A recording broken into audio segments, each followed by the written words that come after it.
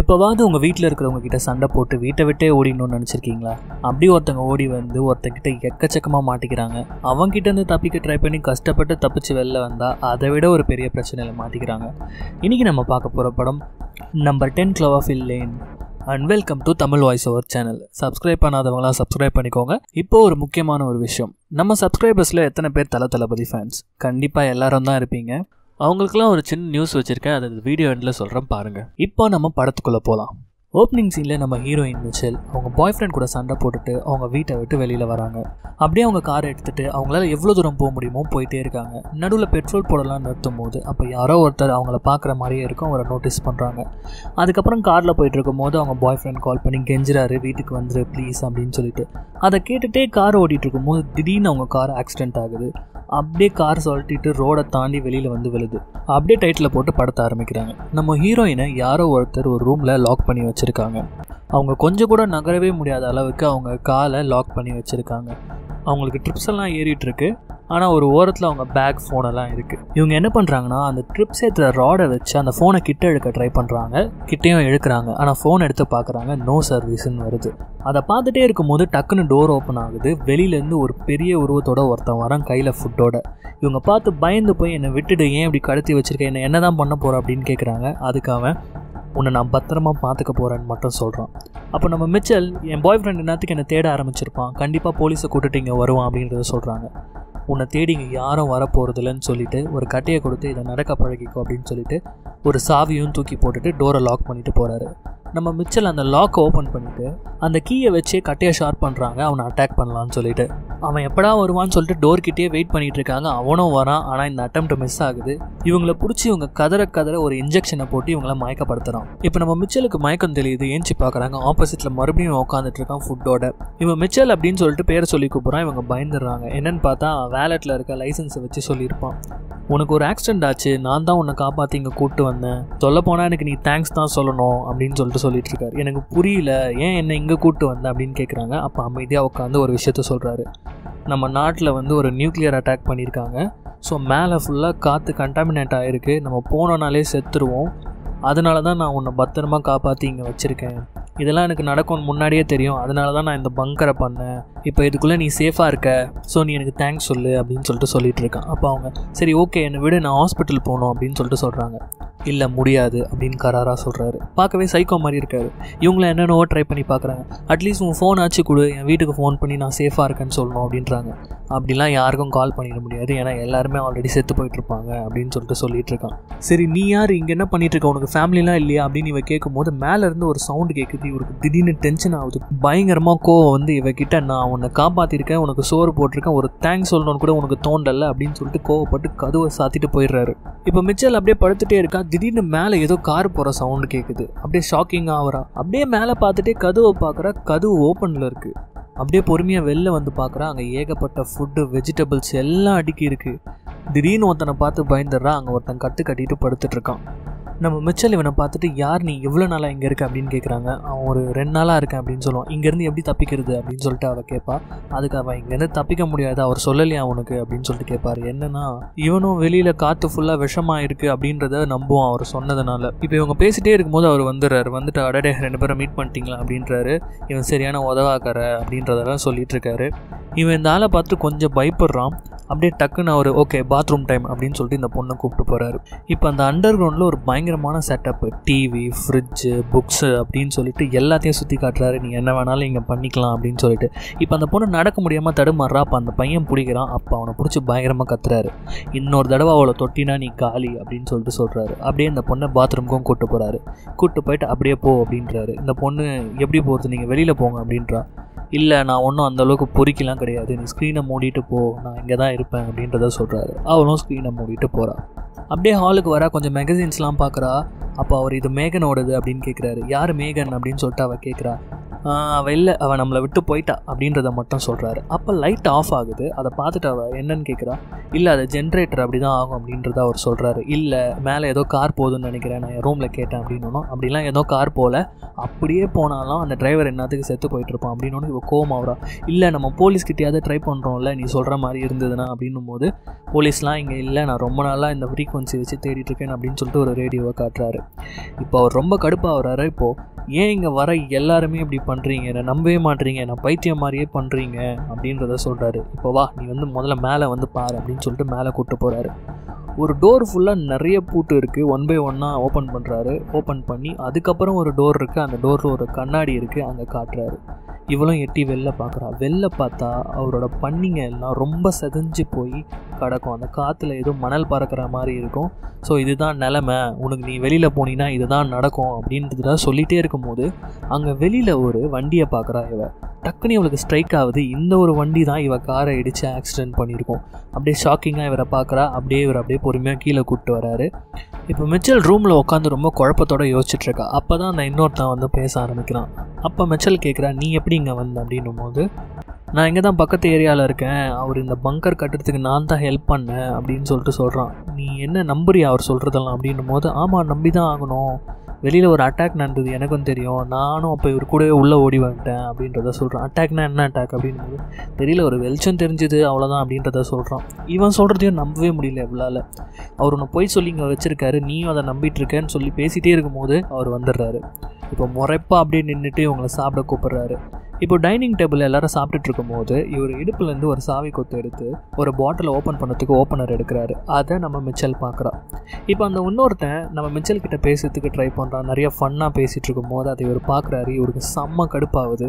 இவர் ஒரு மாதிரி பொறாமையாக அவனை பிடிச்சி கத்துறாரு. இந்த மாதிரி ஜோக்கெலாம் அடிக்கூடாது, ஒழுங்காக சாப்பிட்டோமா போனோமான்னு இருக்கணும் அப்படின்னு பேசிகிட்டே இருக்கும்போது டக்குன்னு அந்த மிச்சல் நோட் பண்ணுறா. இவர் பொசிவ் ஆகிறாரு, இவரை காண்டாக்கணும் அப்படின்னு சொல்லிட்டு வேணும்னே அந்த இன்னொருத்தங்கிட்ட ஒரு மாதிரி குழஞ்சி பேசும்போது இப்போ டக்குன்னு இவருக்கு சொற்குன்னு கோவம் ஏறி போயிட்டு, என்ன ஓவராக பண்ணிகிட்ருக்க நீ அப்படின்னு சொல்லிட்டு மிரட்டிகிட்ருக்காரு. அப்போ நைஸாக சாவி எடுத்துடுறா மிச்சல். இப்போ 2 பேரும் அமைதியாக பயந்து போய் உட்காந்துட்ருக்காங்க. இவர் பேசிக்கிட்டே அடுத்த பாட்டில் எடுக்கிறாரு. எடுத்துகிட்டு ஓப்பன் பண்ணலான்னு சொல்லிட்டு சாவியை தேடுறாரு. சாவியை காணும். அப்படியே மிச்சலை பார்த்து முறைக்கிறாரு. மிச்சல் டக்குன்னு ஒரு பாட்டில் எடுத்து இவர் தலையில் அடித்து உடச்சிட்டு அங்கே இருக்க டேபிளெல்லாம் தட்டி விட்டுட்டு வேகமாக அந்த சாவி கொத்தை எடுத்துகிட்டு மேலே ஓடுறாங்க. ஓட முடியாமல் அப்படியே மேலே ஓடி போய் பார்க்குறாங்க. முதல் டோர்லேயே மொத்தம் 3 பூட்டு இருக்குது. ஒன்று கஷ்டப்பட்டு திறக்கிறாங்க. அவரும் கிட்ட வந்துடுறாரு. டக்குன்னு அவரை லாக் பண்ணிடுறாங்க. இப்போ வெளியில் அந்த கண்ணாடி வழியாக பார்க்குறாங்க, ஒரு கார் நிற்கிது. இவங்க கத்துறாங்க, இங்கே பாருங்கள் நான் இருக்கேன் அப்படின்னு சொல்லிட்டு டோரை ஓப்பன் பண்ண ட்ரை பண்ணிகிட்டே இருக்கும்போது இங்கேருந்து இந்த ஆள் கத்துறாரு, ஓப்பன் பண்ணாத அப்படின்னு சொல்லிட்டு கத்திட்டே இருக்கும்போது அந்த கார்லேருந்து இறங்கி ஒரு லேடி கிட்ட வருவாங்க. கிட்ட பார்த்தா அவங்க மூஞ்செல்லாம் ஒரு மாதிரி அழுவி போன மாதிரி ஆயிருக்கும். அதை பார்த்துட்டு ஷாக் ஆகிறா நம்ம மிச்சல். என்னை உள்ளே விடுங்கன்னு அவங்க கத்துறாங்க. இவ அப்படியே என்ன பண்ணுறதுனே தெரியாமல் பயந்து போயிருக்கா. இவர் உள்ளே விடாதன்னு கத்துறாரு. கொஞ்ச நேரத்துலேயே அவங்க சைக்கோ மாதிரி ஆகி அவங்க மூஞ்சியே கண்ணாடியில் இடிச்சுக்கிறாங்க. இப்போ நம்ம மிச்சல் குழப்பத்தோட கீழே வந்துடுறா. கீழே உட்காந்து பயங்கரமாக யோசிச்சுட்ருக்கா. இப்போ அவர் மேலேருந்து வராரு. இப்போவாதே நான் சொல்கிறத நம்புறியா அப்படின்னு கேட்குறாரு. அப்புறம் கொஞ்சம் ட்ரெஸ்லாம் எடுத்துகிட்டு வராரு. இது என்னோடய பொண்ணோட மேகனோடது, இதை நீ போட்டுக்கோ அப்படின்னு சொல்கிறாரு. கீழே வர மிச்சல் இப்போ அவரோட பொண்ணோட ஃபோட்டோ காட்டுறாரு. இதுதான் மேகன், என் பொண்டாட்டி பிரித்து கூப்பிட்டு போயிட்டா அப்படின்றதெல்லாம் சொல்லிகிட்ருக்காரு. அப்படியே மேகனுக்கு ஒரு பாக்ஸ் கொடுக்குறாரு. இது உன் கார்லேருந்து எடுத்தேன் அப்படின்னு சொல்லிட்டு என்னது இதுன்னு கேட்குறாரு. அவர் டிசைனர், அவர் வரைஞ்சதெல்லாம் இருக்கும். ஸோ அதை கொடுத்துட்றா. இப்போ மேகன் உட்காந்து மறுபடியும் அவன் வரைஞ்சதெல்லாம் பார்த்துட்டு யோசிக்கிறா. சரி ஓகே, இங்கேருந்து நம்மளால் போக முடியாது, நம்ம சேஃபாக இருக்குது தான் பெட்ரு, வெளியில் போனால் ஏதோ பரவுதுன்றாங்க, நம்ம இங்கேயே இருந்துருவோம் அப்படின்னு சொல்லிட்டு இருக்க ஆரம்பிக்கிறா. அப்படியே ஜாலியாக சாப்பிட ஆரம்பிக்கிறாங்க, பழக ஆரம்பிக்கிறாங்க, படம் பார்க்குறாங்க, கேம் விளாட்றாங்க. இப்படியே போயிட்டுருக்கு. அப்போ ஒரு நாள் திடீர்னு மேலே ஏதோ ஒரு ஹெலிகாப்டர் பறக்கிற மாதிரி இருக்குது. இப்போ 2 பேரும் கேட்குறாங்க இவர்கிட்ட என்னது இது அப்படின்னு கேட்குறாங்க. அதுக்கு அவர் மழுப்புறாரு. இது எதிரி நாட்டோட விமானமாக இருக்கலாம், அவங்க முதல்ல செக் பண்ணுவாங்க, ஃபஸ்ட்டு காற்றை விஷமாக்குனாங்க, இப்போ எத்தனை பேர் உயிர் பழிச்சிருக்காங்கன்னு பார்த்து அவங்களையும் சாவடிப்பாங்க, அவங்க இங்கே வரமாட்டாங்க, நம்ம இங்கே இருக்கிறது தான் சேஃபு அப்படின்னு சொல்லிகிட்டே இருக்கும்போது திடீர்னு இன்னொரு பிரச்சனை வருது. என்னென்னா காற்று சரியாக உள்ளே வரல, ஏர் ஃபில்டரில் ஏதோ அடைச்சிருக்கும். ஆனால் இவங்களால மேலே போக முடியாது. ஆனால் அங்கே இருக்க ஒரு வெண்ட்டு வழியாக இந்த பொண்ணால் மட்டும் போக முடியும்னு சொல்லிட்டு அவர் அனுப்புகிறாரு. உன்னால் மட்டும்தான் முடியும், நீ மேலே போய்ட்டு அந்த மிஷினை ரீஸ்டார்ட் பண்ணிவிட்டு வந்துரு அப்படின்றத சொல்கிறாரு. சரி ஓகே அப்படின்னு சொல்லிட்டு இவ்வளோ போகிறான். அதே மாதிரி அங்கே போய்ட்டு அந்த மிஷினையும் ரீஸ்டார்ட் பண்ணிடுறா. அப்போ அங்கே ஒரு ஏணிப்படி பார்க்குறா. அங்கே பொறுமையாக மேலே பார்க்குறா. அங்கே ஒரு கண்ணாடி வழியாக வானம் தெளிவாக இருக்குது. அதை பார்க்குறா. அப்புறம் அங்கே அந்த கண்ணாடியில் ஏதோ கிறுக்கி இருக்கிற மாதிரி இருக்குது. அப்படியே தள்ளி பார்க்குறா, அதில் ஹெல்ப்னு போட்டிருக்கு கொஞ்சம் ரத்த கரையோட. அப்படியே பயந்து போய் கீழே வரா. கீழே வந்து பார்த்தா ஒரு இயரிங் இருக்குது, அதுலேயும் பிளட் இருக்குது. இப்போ கீழே வந்து அவள் அந்த பையன்கிட்ட சொல்கிறா, இங்கே ஏதோ ஹாரபிளாக நடந்திருக்கு, மேலே இதை பார்த்தேன், அந்த மேகனுக்கு ஏதோ நடந்திருக்கீங்க அப்படின்றத சொல்லிகிட்டே இருக்கும்போது அவனுக்கு புரியல என்ன சொல்கிற அப்படின்னு ஒன்றும் கூட்டின்னு வந்து அந்த மேகனோட ஃபோட்டோ எடுத்து காட்டுறான்.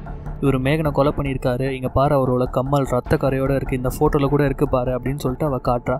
அப்படி காட்டும் போது அந்த பையன் ஷாக் ஆகிடுறான். அவன் என்ன சொல்கிறான்னா, இது மேகனே கிடையாது, மேகன் இங்கேருந்து போய் 2 வருஷம் ஆகுது, ஆனால் இவன் 2 வருஷத்துக்கு முன்னாடி காணாம போன எங்கள் ஊர் பொண்ணு இவ அப்படின்றத அவன் சொல்கிறான். இப்போ 2 பேருமே ஷாக் ஆகுறாங்க. இப்போ 2 பேருக்குமே தெரியுது ஏதோ ஒன்று நடக்குதுன்னு சொல்லிட்டு. இப்போ 2 பேரும் அவருக்கு தெரியாத பிளான்லாம் போடுறாங்க. இப்போ ஏதாவது பண்ணி ஆகணும், அவங்ககிட்ட ஒரு கன்று இருக்குது, நம்ம எப்படி தப்பிக்கிறது அப்படின்னு சொல்லிட்டு யோசிச்சுட்ருக்காங்க. இப்போ அந்த இடத்துல அந்த ஆள் வரான். வந்துட்டு மெச்சல்கிட்ட, மெச்சல் நீ வெளில போயிட்டு வந்திருக்க, எதுக்கோ போயிட்டு சேஃபாக குளிச்சுட்டு வந்துரு அப்படின்றத சொல்கிறான். ஸோ மெச்சல் பொறுமையாக போய்ட்டு குளிக்கலான்னு போகிறா. அங்கே போனால் அங்கே ரப்பர் ஸ்க்ரீன் இருக்கிறத அவள் பார்க்குறான். பார்த்துட்டு அவளுக்கு திடீர்னு ஒரு ஐடியா வருது. என்னன்னா, ஒரு டிசைனர் இல்லையா, ஸோ ஒரு ரப்பர் சூட் ஒன்று பண்ணலாம், ஆனால் ஒன்று தான் பண்ண முடியும் அப்படின்றத வந்து இவன்கிட்ட சொல்கிறான். அதுக்கு தேவையானதெல்லாம் நம்ம சிஸ்ஸரும் அந்த ரப்பரும் தான் வேணும் அப்படின்றத அவள் சொல்கிறான். இப்போ இவன் ஹெல்ப் பண்ண ஒத்துக்கிறான். ஸோ நைஸாக வந்து சிஸ்ஸரை எடுக்கிறதுக்காக வரான், சிஸ்ஸரையும் எடுத்துடுறான். அப்போ ஒரு சின்ன பிட்டு போடுறான் அந்த ஆள்கிட்ட. மிச்சல் மேலே போயிட்டு வந்து குளிச்சா இல்லையா, அவளும் பாத்ரூமில் தான் குளிச்சா, அங்கே இருக்க கர்டன் மேலெலாம் கை வச்சிருப்பா, அது மூலிமா நமக்கு எதுவும் ஆகாதா அப்படின்றத அவன் சொன்னோம். இவரும் டவுட்டாக போயிட்டு அந்த ஸ்க்ரீனெல்லாம் எடுத்து மாற்றிட்டு குப்பையில் போட்டுட்டு புதுசாக போட்டுடுறாரு. இப்போ இவங்க அந்த குப்பையை எடுத்து அவங்களுக்கு தேவையான சூட்டை பண்ணுறாங்க. இப்போ இவனால் முடிஞ்ச அளவுக்கு இந்த டேப்பு, சிசர் இதெல்லாம் கொஞ்சம் கொஞ்சமாக திருடி எடுத்துகிட்டு வந்து தரான். அதை வச்சு நம்ம மிச்சல் வந்து ஒரு சூட் மாதிரி பண்ணுறாங்க. ஸோ மிச்சல் இந்த மாதிரி பண்ணிகிட்டே இருக்கும்போது திடீர்னு ஒரு நாள் சத்தம் கேட்குது. டக்குன்னு இவன் பெட்டுக்கு அடியில் எல்லாத்தையும் மறைச்சிட்டு அப்படியே கேஷுவலாக உட்காந்துட்டு இருக்கும்போது அவன் வரான். ரொம்பவும் கோவமாக வராரு, மூஞ்செல்லாம் ஒரு மாதிரியாக இருக்குது. வெளியில் வந்து எனக்கு ஹெல்ப் பண்ணு அப்படின்றாரு. என்ன அப்படின்னு கேட்கும்போது இவளையும் கூப்பிட்றாரு, இவனையும் கூப்பிட்றாரு. ஒரு டோர் ஒன்று ஓப்பன் பண்ணுறாரு. உள்ளே பார்த்தா ஒரு பெரிய பேரல் இருக்குது. இந்த பேரலை வெளியில் எடுக்க ஹெல்ப் பண்ணுங்கள், எடுத்துகிட்டு போய் பாத்ரூமில் வைங்க அப்படின்றத சொல்கிறாரு. இதுக்குள்ளே என்ன இருக்குது அப்படின்றத அவன் கேட்குறான். அதுக்கு வந்து ஓப்பன் பண்ணி இது பயங்கரமான ஆசிட், இது பட்டுச்சுன்னா எலும்பெல்லாம் கூட காலி ஆகிடும் அப்படின்றத சொல்கிறாரு. சரி, இது எதுக்கு எங்ககிட்ட காட்டிகிட்டு இருக்கீங்க அப்படின்னு அப்படியே கோவமாக பேச ஆரம்பிக்கிறாரு. என்னென்னா முட்டாள்னு நினச்சிங்களா அப்படின்னு கேட்க ஆரம்பித்தார். 2 பேரும் ஏதோ ஒன்று பண்ணுறீங்க, என்னான்னு சொல்லுங்கள் அப்படின்னு சொல்லிட்டு, இதை வச்சு என்ன பண்ணுறீங்க அப்படின்னு சொல்லிட்டு சிசர் டேப்லாம் எடுக்கிறாரு. இல்லை நாங்கள் எதுவுமே பண்ணலையே அப்படின்னு பேசிகிட்டே இருக்கும்போது அந்த சிசரையும் டேப்பையும் அதில் போடுறாரு, கரைஞ்சிடுது. இப்போ அவங்க பயத்தில் வந்து பயப்படும் போது டக்குனு இவன் வந்து ஒத்துக்கிறான். நான் தான் பண்ணேன், அவள் எதுவும் பண்ணலை, எனக்கு உன்னோட கன்று வேணும்னு நினச்சேன், உங்களெல்லாம் மிரட்டலான்னு நினச்சேன், அதுக்காக தான் நான் ஒரு வெப்பன் பண்ணதுக்காக தான் சிஸ்டர் இதெல்லாம் எடுத்துகிட்டு போனேன் அப்படின்னோம். ஐ எம் சாரி அப்படின்றான். அப்படியே பேசிகிட்டே இருக்கும்போது கன் எடுத்து நெத்திலேயே சுட்டுடுறாரு. இதை பார்த்து பயந்து போயிடுறான் மிச்சல். அப்படியே கீழே உட்காந்து அழுதுட்டுருக்கா. அப்போ நம்ம ஆள் வராரு, நல்லா ஷேவ் பண்ணிவிட்டு ஐஸ்கிரீம் எடுத்துக்கிட்டு, பார்த்தியா எப்படி நடந்ததுன்னு, இனிமேல் நம்ம 2 பேர் தான், ஃபேமிலியாக நம்ம ஜாலியாக இருப்போம், நான் போய் டின்னர் ரெடி பண்ணுறேன் அப்படின்ட்டு போகிறாரு. இதுதான்டா கேப் அப்படின்னு சொல்லிட்டு டக்குன்னு அவளோட சூட்டெல்லாம் ரெடி பண்ணிகிட்ருக்கா. இப்போ மறுபடியும் அந்த ஆள் கீழே வந்துடுறான். ஸோ இவள் பயத்தில் என்ன பண்ணுறான்னா, சூட்டை அவசரமாக ஒழிச்சு வைக்கும் போது அந்த மாஸ்க்கை எங்கே வைக்கிறதுனே தெரியாமல் மேலே இருக்க ஏசி வெண்ட்டுக்குள்ளே மறைச்சி வைக்கிறா. ஆனால் ஸ்க்ரூவை ஒழுங்காக மூடலை. இவன் வந்துட்டு பார்த்துட்டு எல்லாம் ஓகே தானே அப்படின்னு கேட்டுட்டு வெளியில் போகிற டைமாக பார்த்து அந்த ஸ்க்ரூ கீழே விழுந்துடும். இப்போ கேட்குறான் மிச்சல் எதுக்கு இது ஓப்பனில் இருக்குது அப்படின்னு சொல்லிகிட்டே இருக்கும்போது பெட்டுக்கு அடியில் சின்ன கிளாத்தை பார்த்துட்றான். இவன் மூஞ்சை பிடிச்சி அப்படியே தள்ளி விட்டுட்டு அதெல்லாம் எடுத்து பார்த்துட்டே இருக்கும்போது டக்குன்னு நம்ம மிச்சல் என்ன பண்ணுறாங்கன்னா, வெளியில் ஓடி வந்து கதவை சாத்திடுறாங்க. ஓடி வந்துட்டு ரூம்குள்ளே என்னென்னா தேடிட்டு இருக்காங்க. அப்போ பார்த்தா அந்த ஆசிட்டில் நம்ம ஆளை முக்கி வச்சுருப்பான் இந்த ஆள். இவளுக்கு என்ன பண்ணுறதுனே தெரியல. டக்குன்னு திரும்பி பார்த்தா இந்த ஆள் நின்றுட்டுருப்பான். டக்குன்னு நம்ம மிச்சல் என்ன பண்ணுறாங்கன்னா, அந்த பேரல் ஆஃப் ஆசிடை அப்படியே தள்ளி விடுறாங்க. அவருக்கு கீழே விழுந்து அவருக்கு பாதி மூஞ்சி செதஞ்சிருது. இப்போ நம்ம மிச்சல் என்ன பண்ணுறாங்கன்னா, போயிட்டு அந்த மாஸ்கெல்லாம் எடுத்துக்கிட்டு அப்படியே வெளில வந்து பார்க்குறாங்க. பார்த்தா அவன் நின்றுட்டுருக்கான், பாதி மூஞ்சி செதஞ்சு போய். உன்னை என்ன பண்ண போகிறோம் பார் அப்படின்னு சொல்லிகிட்டே இருக்கும்போது அவன் மேலே ஒரு ரேக்கை சாய்ச்சி விட்டு அங்கேருந்து வெளியில் வராங்க. வெளியில் வந்து அவங்க இதுக்கு முன்னாடி போன அதே வெண்ட்டில் அவங்களோட மாஸ்க்கெலாம் எடுத்துக்கிட்டு உள்ளே பூந்து வந்துட்டுருக்காங்க. அப்போ கூட அவன் விடுற மாதிரி இல்லை, கத்தி வச்சு அந்த வெண்ட்டெல்லாம் குத்திட்டு இருக்கான். ஒரு வழியாக இவங்க மேலே வந்துடுறாங்க.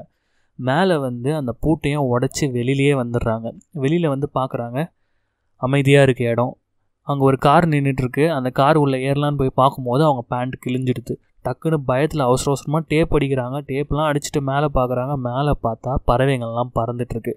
என்னடா இதுங்களுக்கெல்லாம் ஒன்றுமே ஆகலை அப்படின்னு சொல்லிட்டு மாஸ்க் அவுக்குறாங்க. இவங்களுக்கும் ஒன்றும் ஆகவே இல்லை. ஏன்னா காற்றுல எந்த ஒரு விஷமும் கிடையவே கிடையாது.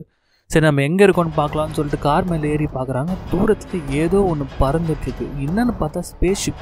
டே என்னடா நடக்குது இங்கே அப்படின்னு சொல்லிட்டு அவசரமாக காருக்குள்ளே உட்காந்து பார்க்குறாங்க. இந்த கார் ஸ்டார்ட் ஆகலை. பின்னாடி பார்த்தா அந்த பழைய லேடி வந்த கார் இருக்குது. அந்த காரில் எப்படியாவது தப்பிக்கலாம்னு சொல்லிட்டு போயிட்டு அதை ஓப்பன் பண்ணுறாங்க. அது சவுண்டு போட ஆரம்பிச்சிடுது. அந்த சத்தத்தை கேட்டு ஒரு ஏலியன் டாக் அங்கே வருது. இவங்க எப்படியோ தப்பிச்சு வெளியில் வராங்க. ஆனால் அதை பார்த்துட்டு இவங்களை துரத்திட்டு வருது. இவங்களை துரத்திட்டே வந்த டாக் திடீர்னு நின்றுட்டு அந்த இடத்த விட்டு பயந்து ஓடிடுது. இவங்க திரும்பி பார்க்குறாங்க. என்னன்னு பார்த்தா அந்த பெரிய ஸ்பேஸ்ஷிப் அந்த இடம் ஃபுல்லாக விஷத்தை பரப்புது. இவள் ஓடி வந்து அந்த மாஸ்க் எடுத்து போட்டுட்டு காரில் ஏறுறா. அப்போ அந்த பெரிய ஏலியன் இந்த காரை அப்படியே முழுங்கலான்னு பார்க்குது. அப்போ தான் மிச்சல் பார்க்குறாங்க அந்த காரில் ஒரு பாட்டில் சரக்கும் லைட்டரும் இருக்குது. அதை யூஸ் பண்ணி ஒரு பாம் மாதிரி செட் பண்ணி அந்த ஏலியன் வாய்க்குள்ளேயே அனுப்புகிறாங்க. அது வெடிஞ்சு அந்த ஏலியனே வெடித்து செத்துருது. அப்படியே காரும் கீழே விழுது. இவங்க வந்து அந்த லேடியோட காரில் ஏறி காரை ஸ்டார்ட் பண்ணுறாங்க. அங்கேருந்து கிளம்புறாங்க. அப்படியே மெயின் ரோட்க்கு வராங்க. வந்ததுக்கப்புறம் தான் எஃப்எம்மில் ஏதோ கனெக்ட் ஆகுது. என்னென்னா இந்த உலகமே இந்த ஏலியனை அழிச்சிட்டாங்க. ஆனால் இப்போ நம்மலாம் ஒன்று சேர்ந்து வின் பண்ணிகிட்ருக்கோம். யாராச்சும் உயிரோடு இருந்தால் வந்து ஜாயின் பண்ணுங்கள், எங்களுக்கு போராடுறதுக்கு ஆள் தேவை அப்படின்னு சொல்லிட்டு அந்த எஃப்எம்மில் வருது. அதை கேட்டு அப்படியே வண்டி அந்த ரூட்டில் திருப்புறாங்க. அப்படியே அந்த படம் முடியுது. இன்றைக்கி கதை ஒரு மாதிரியாக நல்லா இருந்திருக்கும்னு நினைக்கிறேன். இப்போது நியூஸ்க்கு வருவோம். நான் முன்னாடியே சொல்லியிருந்த மாதிரி நம்ம சப்ஸ்கிரைபர்ஸில் எத்தனை பேர் தளபதி ஃபேன்ஸ், இதில் எத்தனை பேர் தலையும் தளபதியும் இப்போ சேர்ந்து படம் நடித்தா நல்லாயிருக்கும்னு யோசிச்சிருப்பீங்க. அதில் கண்டிப்பாக நானும் ஒருத்தன். ஸோ நம்ம சேனல் சார்பாக தலையும் தளபதியும் வச்சு ஒரு ஃபேன்மேட் டீசர் ஒன்று பண்ணியிருக்கேன். இந்த வீக் ஃப்ரைடே அதை ரிலீஸ் பண்ணலான்னு இருக்கேன். அதை பற்றி நீங்கள் என்ன நினைக்கிறீங்களோ அதை கமெண்ட்டில் பண்ணுங்கள். So this is your Tamil voice over channel. நான் உங்கள் யாரோ. சப்ஸ்கிரைப் பண்ணாதவங்க பண்ணிக்கோங்க. Keep support.